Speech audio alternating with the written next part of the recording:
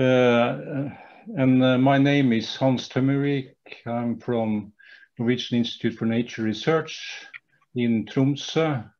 We have a department in Tromsø, but the main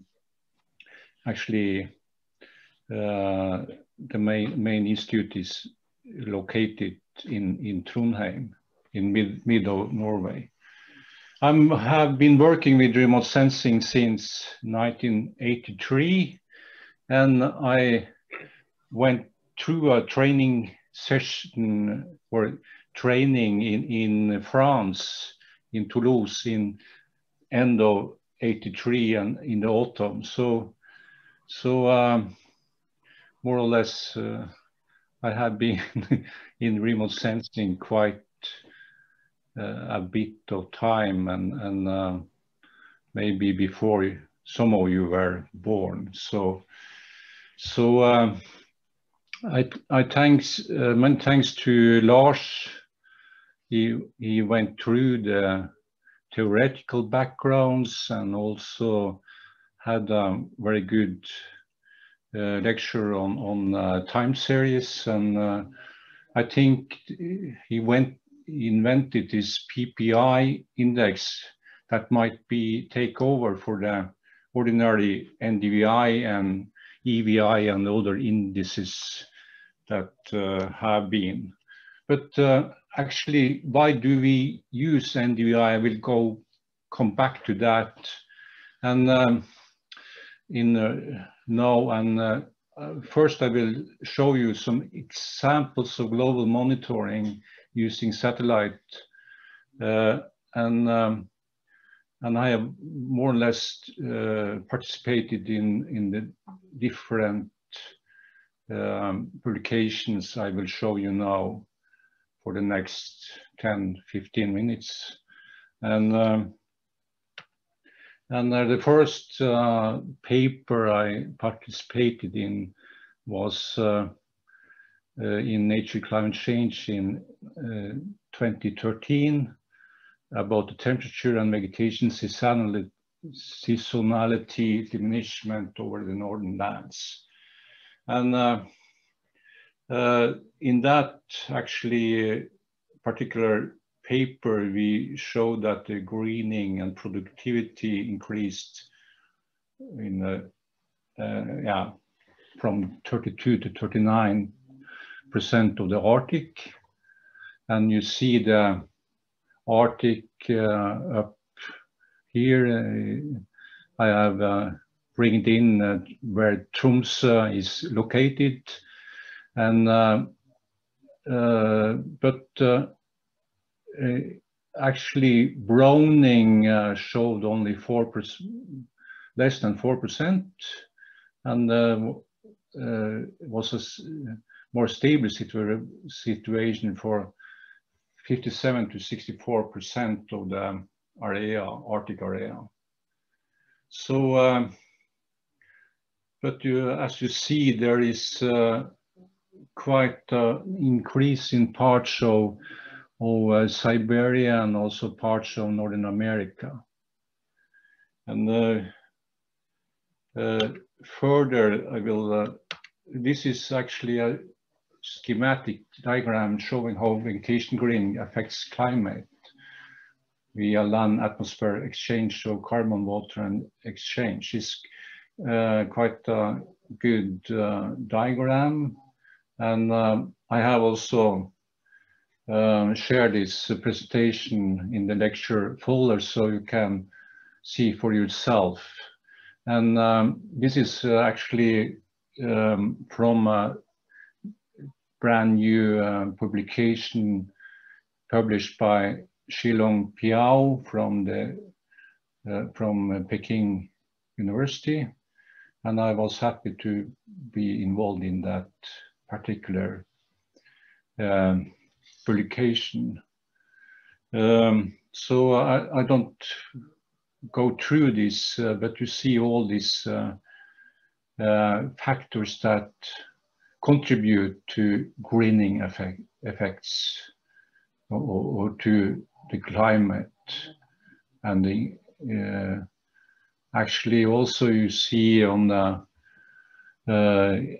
down about the albedo that is going down because the greening is going up. And there are some photosynthesis, respiration going up and photosynthesis going up. And there are a lot of factors which are increasing but also decreasing. And as I said, the last actually slide was from Nature Reviews Earth and Environment Reviews, and called Characteristics, Drivers and Feedbacks of Global Greening, with headed by Shilong Piao, but also contributed from more or less the main, some of the main very important authors in remote sensing community, like Philip Chiasis and Nemani and Ranga Muneni. And okay, and there is another article in this on this slide. It's about China and India lead in greening of the world through land use management. And I was also happy to be included that. But in a way, this manuscript took another way, because actually we were focused also on Arctic, but all the Arctic people were thrown out from the manuscript because they focused, the main authors focused on India and China. So, but I was still along at the end of them when we submitted this paper. So first I will show you one of the paper. On the left side is the trend in annual average leaf area per decade from 82 to 2009, and this is leaf area index, and this is actually extracted from the GIMS very coarse resolution satellite data with a spatial resolution of 8 kilometers, and based on the AVHRR satellites, actually the weather satellites.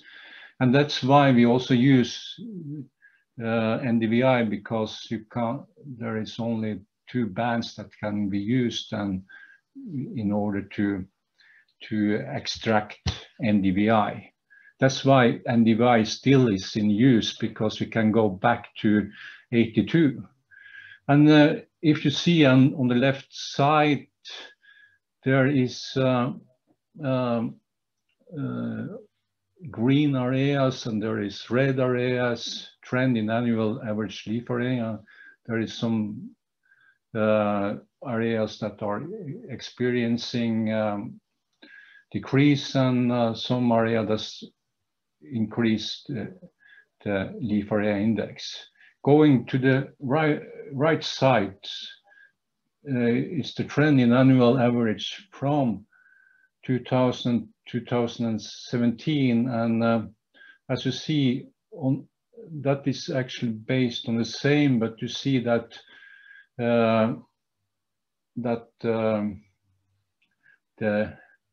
for India and China, you see that there is a tendency to greening, and this is part more or less due to different land use and increase in agriculture and forests in China and India. And you see also the change in leaf area for China is has increased a lot from 2000 to 2017, and there are some also countries that actually has decreased, like Indonesia, due to reduction in the tropical forest there, but also in Brazil, and indicated with the red colors.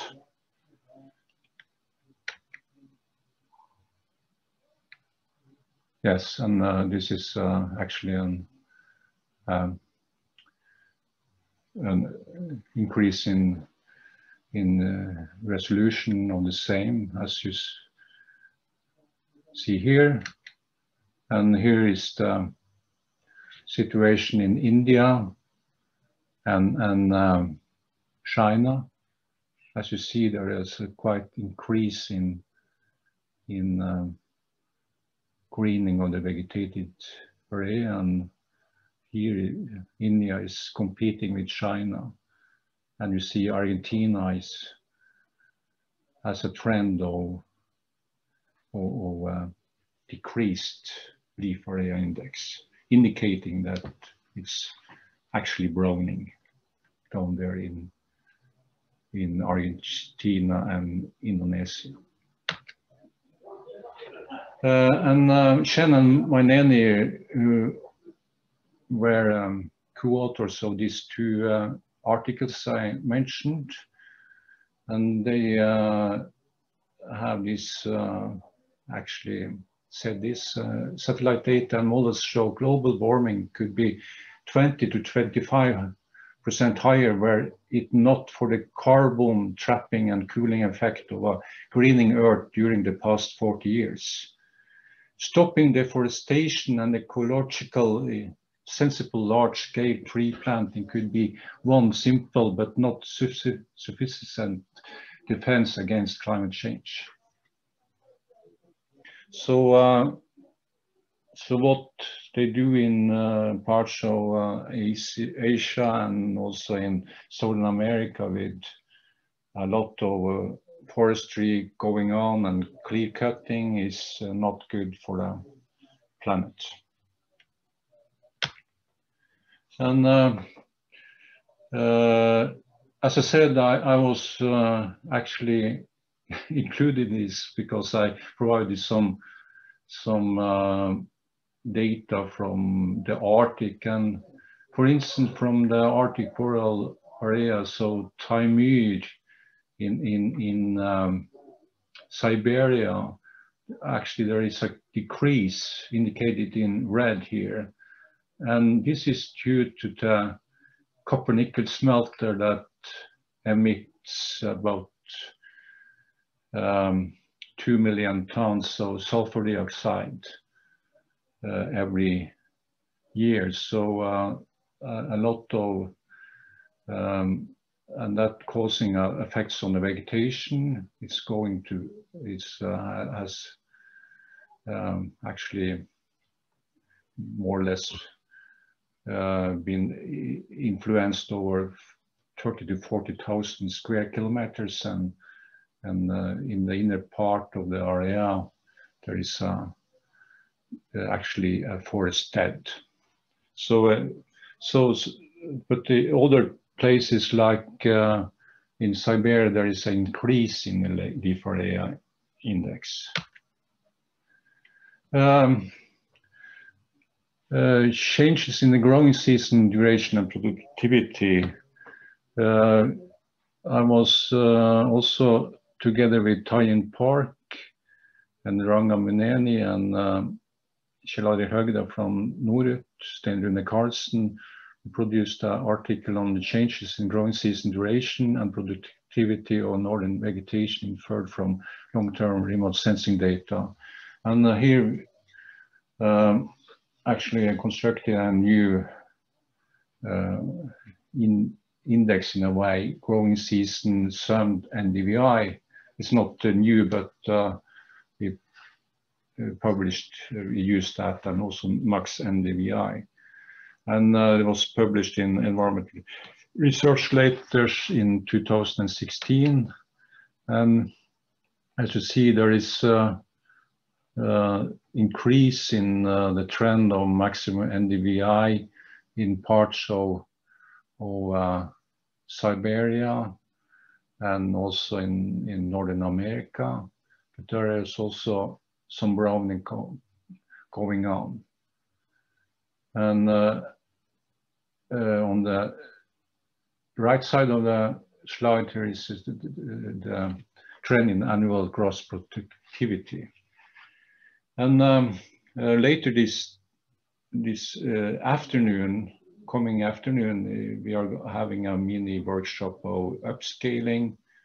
But actually this is based on course satellite images like HRR and also MODIS. And actually here we're talking about not upscaling but downscaling, because we wanted to check what's going on the actually surface. And as you know, the MODIS, for example, and has a spatial resolution of 250 meters, and the GIMS data set has spatial resolution of 8 kilometers. Then you try to compare it with some ground stations. But anyway, here is the growing season, some NDVI, and as you see, there is actually an increase from 82 to 2010, and there is actually a drop in especially the tundra vegetation. And that might be due to some problems with spatial resolution. For example, snow. There is some indication that, especially here in Tromsø and also other places, there are, in a way, the start of some of the seasons, spring season, have been delayed the last decade. But I could tell you something. What did we actually try to compare it to this actually also growing season NDVI, some NDVI, and the GPP from, we tried to compare it with the FluxNet, actually eddy covariance towers around the world, and it was quite tricky, but as you see, there is quite good or squared correlation between the satellite data or satellite-based metrics and the ground stations data from the FluxNet. So that's actually an example of downscaling, not upscaling. So another example is based on the NDVI 3G, is the same as based on the GIMS data set, and from 82 to 19. And as you see, there is the max NDVI and the time integrated NDVI during the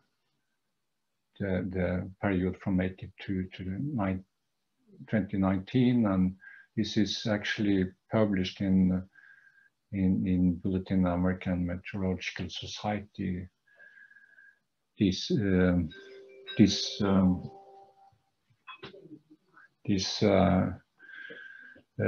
summer. And as you see, there are some areas that are decreasing and other areas. This is the pure Arctic. So actually for Svalbard, there is a spot in the inner ice fjord where Longyearbyen is situated. There is increased increased max NDV and NDVI, time integrated NDVI. So, and this these maps are also going into the Arctic report card published by NOAA in United States. And from the same, there is this is the same from including 2019, and there actually, as I said, for the Arctic and Eurasia and North America, for the Arctic, there is an increase the last 2 years. So there was for the time integrated NDVI, also for the maximum NDVI, there is some decline in the greenness, so indicating that there is some browning processing going on. Browning is reduced production, and also that there are some problems with the vegetation. There is some deforestation, and might be also some in the, like we have there are some wild fires going on in the North America and Siberia, even also in the Arctic. Yes, and also another example is by Per Focal, etc., et al. Arctic greening from warming promotes declines in caribou population. Actually, was published in Science Advances, and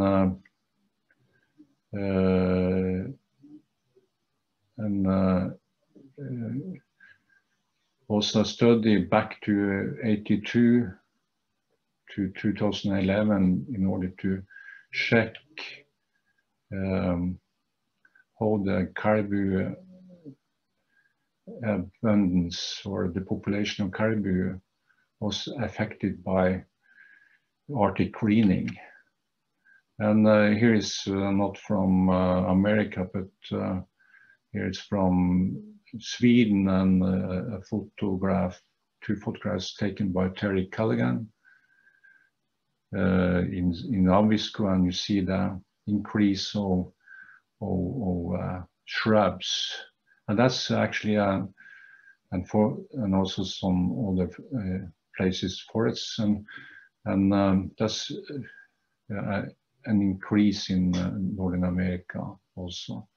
You see the shrubification going on, and there is actually, this is I can send you a paper on that, but as the population and spring plant biomass, the relationship between the population size and climate warming and spring plant biomass and summer plant biomass, what's going on in the population of the caribous. And we also used NDVI, the old GIMS data set. We used the caribou population growth and the sea ice concentration, and from June to August.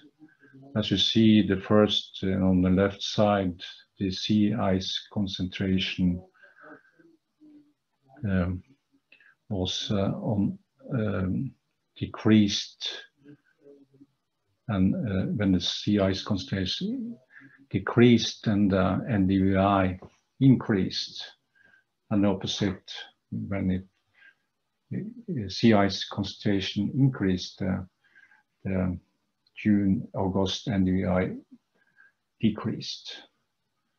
And that was also the same in a way with the population growth of caribou. So, this is actually a model of the, and there was actually a decrease in the populations of caribou, and one of the big caribou herds in the eastern part of Canada actually decreased from 900,000 to 50,000 from the beginning of the 80s to be into 2011-12. So I will show you after this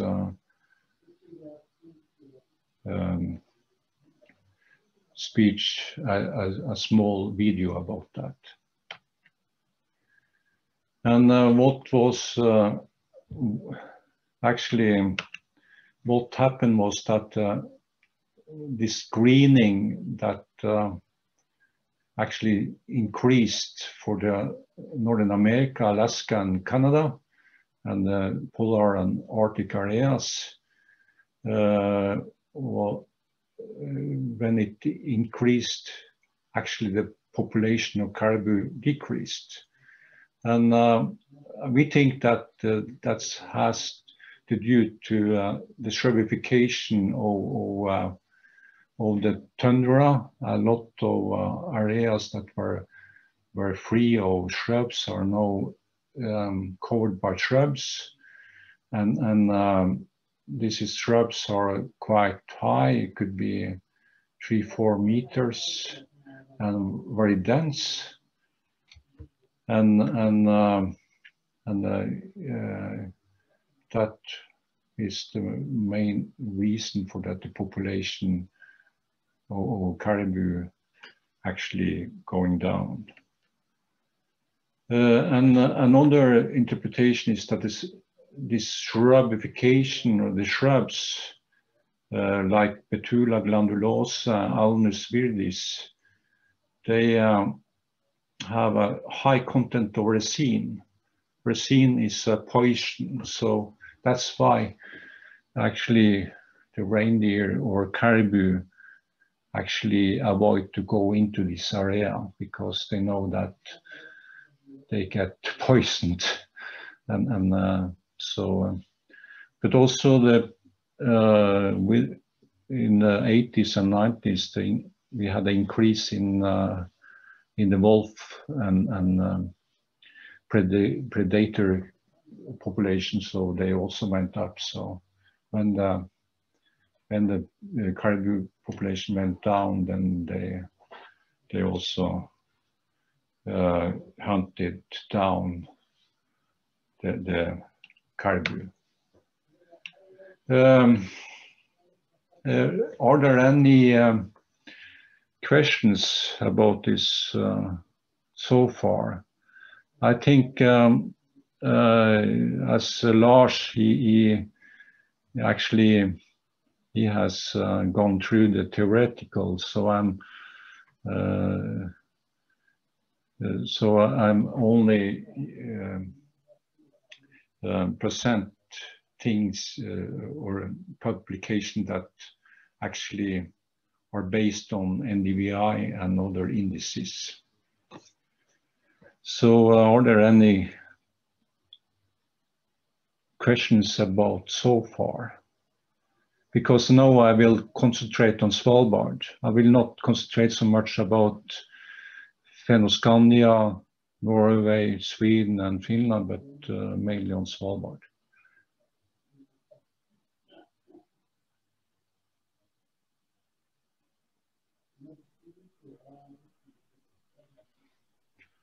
So I can go.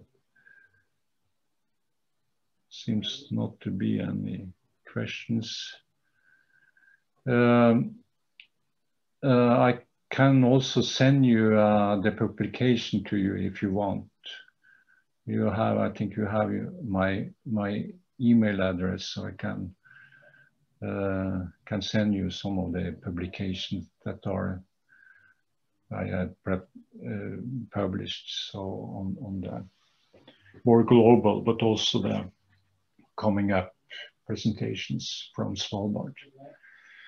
Now I go into the field-based observation and measurements done on Svalbard and in Arctic. And actually we have had different studies going on in the Longyearbyen area, where UNIS and SIOS is situated. And we had, together with the Polish research institution, we had actually 7 sites from the inner part of Adventdalen to the inner part of Bjørndalen.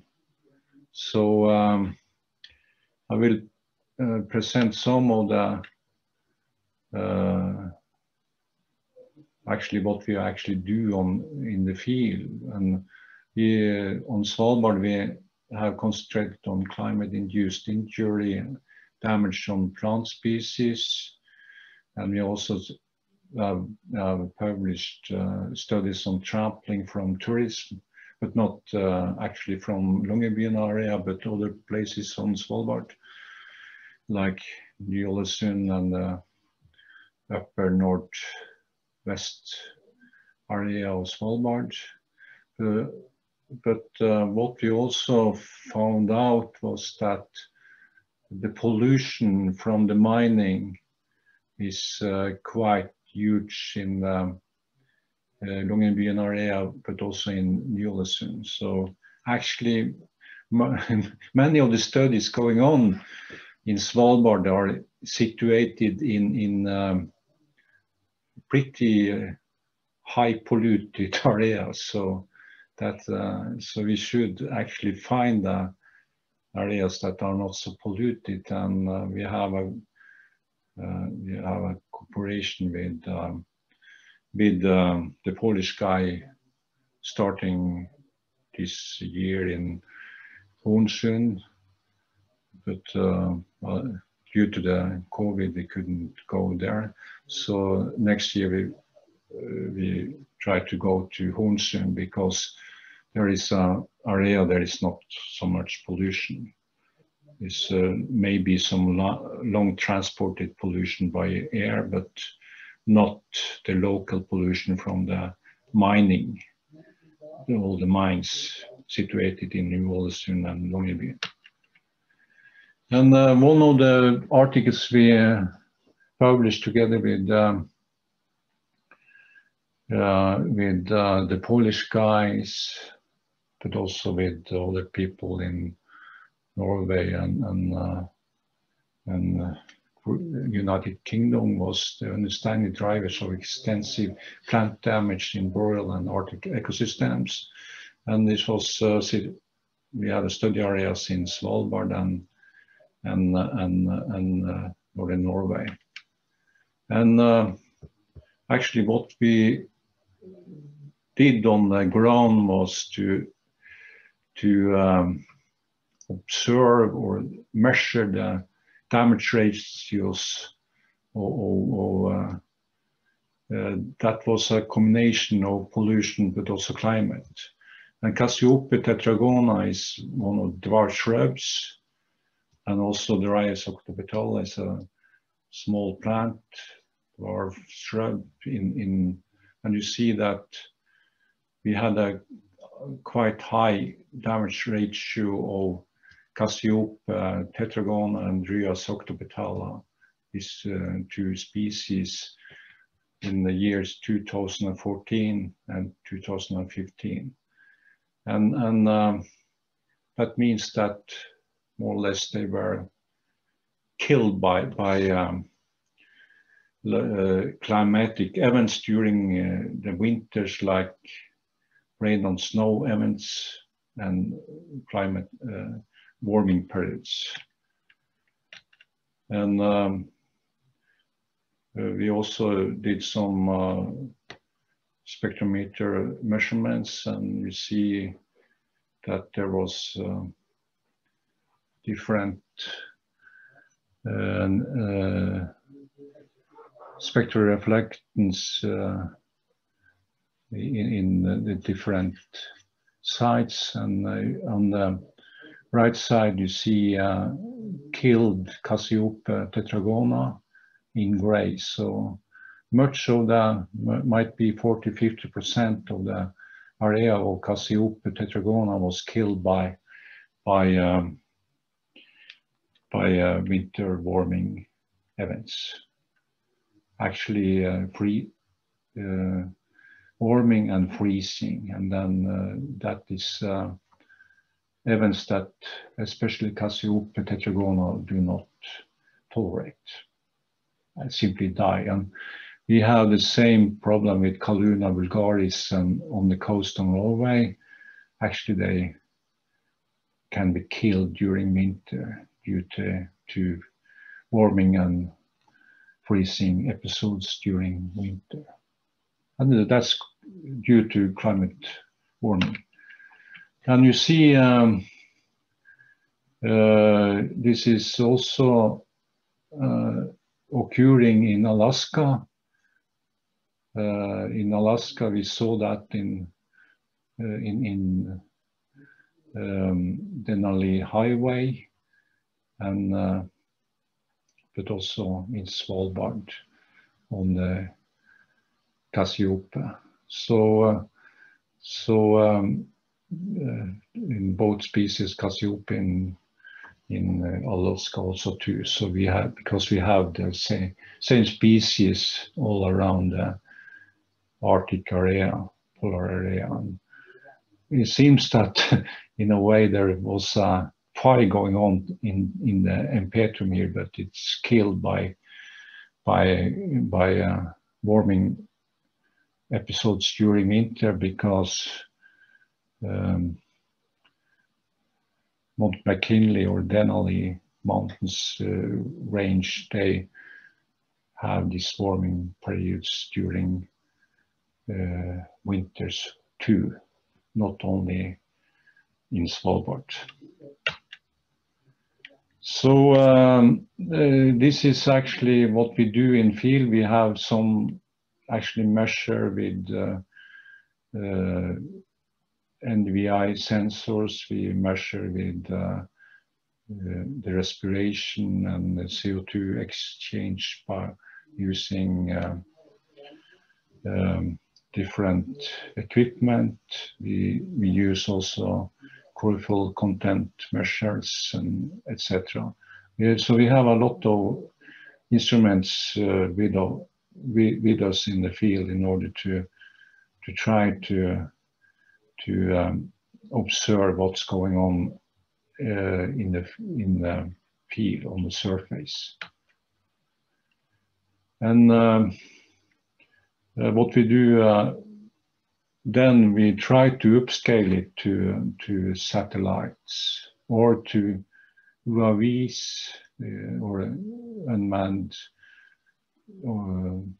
vehicles or drones, and to aircrafts, sensor on aircrafts, and up to satellites, and or in order to show if this browning events we see on the surface also is apparent in a wider landscape or other places of Svalbard or other places of the polar area.